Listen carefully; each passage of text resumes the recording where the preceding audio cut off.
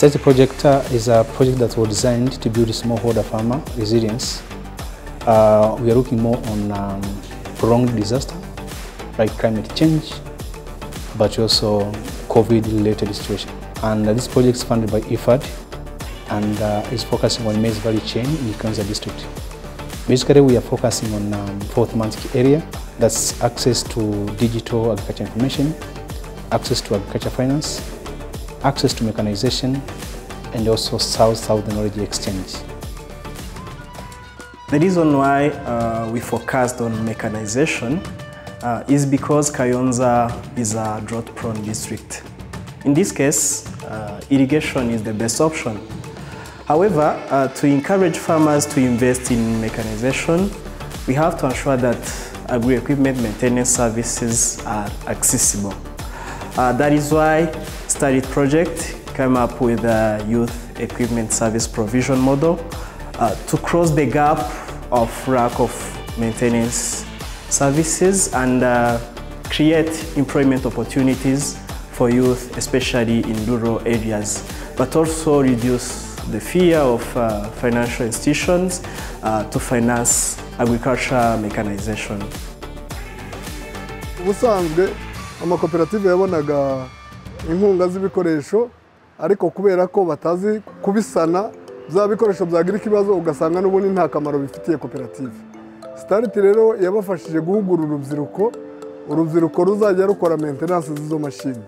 Ari izo mashini bahawe ndetse n'imashini bari basanganwe kugira ngo za mashini zabo zitazapfa ubusa.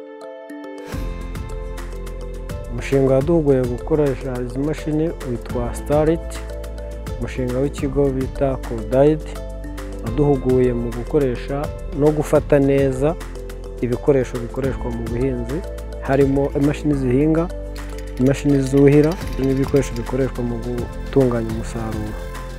Twize kuba twakanika zino mashini no kuzikoresha.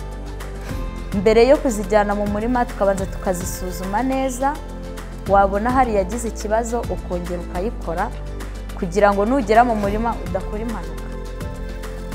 Ifite imirasire yuhira, tuyifite arine, idufasha mu kunganira ayandi mazi baduhaye tukuhira neza imyaka yacu ntiyume.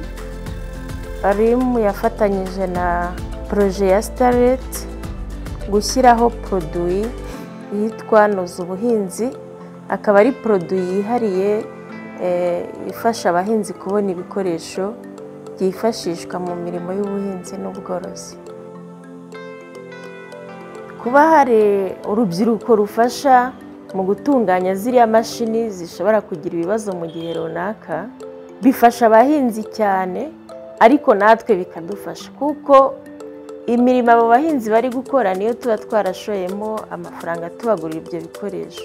Niba rero umuhinzi igikoresho cye gipfuye, mbere ruya rubyiruko rutarahugurwa byasabaga kugenda kumara igihe wenda batarabona umutekinisiye, imirimo ikadindira, ariko ubu ngubu ruriya rubyiruko ruhita rutanga support yihuse ku buryo imirimo y'ubuhinzi itadindira. We trained 18 youth in terms of equipment maintenance, and we trained youth so that they become a typical field-based service provider.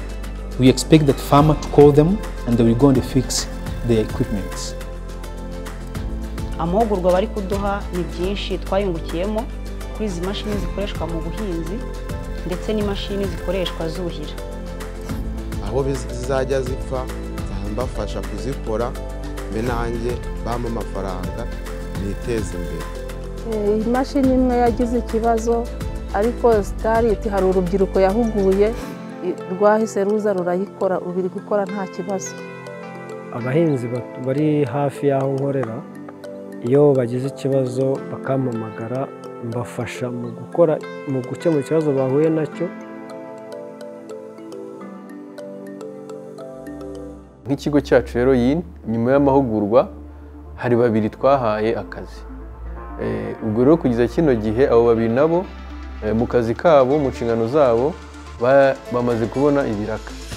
Ibyo biraka rero byatumye hari n'abandi babiri bari nabo twongera guha kandi kazi, ubu bari gomba barahinga. Ubwo mu by'ukuri bamaze kuba 4, ubu ngubu barimo barakora. ubu niho tugitangira isizoni byumvikane ko abahinzi benshi ko bagenda bagerwaho n'amakuru yo guhingiza izo mashini n'abandi baraza kwiyongera. Urugendo rwanya kuza muri aka kazi byatangiye nyuma y'amahugurwa. Cordaid yaje kuduhuza n'abahinzi, nyuma nza guhura kuri uyu mukoresha. Maze kuhagera twasetinze ahantu dushobora gushyira moteri zuhira naho twamanika imirasire kugira ngo zihorane izuba ryaba rirenga cyangwa riri kurasa. Niko gutekereza gushyiraho kariya kazu tukamanikaho imirasire, dushyiramo pampu zizamura amazi zikoresheje imirasire. Impinduka amahugurwa yagejejeho nabashije kubona akazi. Ubu ngubu ndabara ko maze kwizigama amafaranga atari munsi y'ibihumbi 70 mu kwezi kumwe maze hano. Urugero nko mu karere ka Kayonza twageze ku makoperative arenga 18. Twahamya ko nk'abahinzi hejuru ya 95% twabagezeho mu buryo butandukanye.